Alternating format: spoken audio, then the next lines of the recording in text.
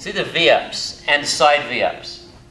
We lean back, we keep the weight off the hands, even though the hands are behind us, just on the fingertips. Keep the legs almost straight, but very light weight on the heels and the ground. Rather than bending the knees and bringing them to the chest, keep the legs at that constant angle. Lift the body, lift the legs, lower the body, lower the legs at the same time. It's a basic V-up. Then we can roll over to one side and lift up for the obliques, performing the same move.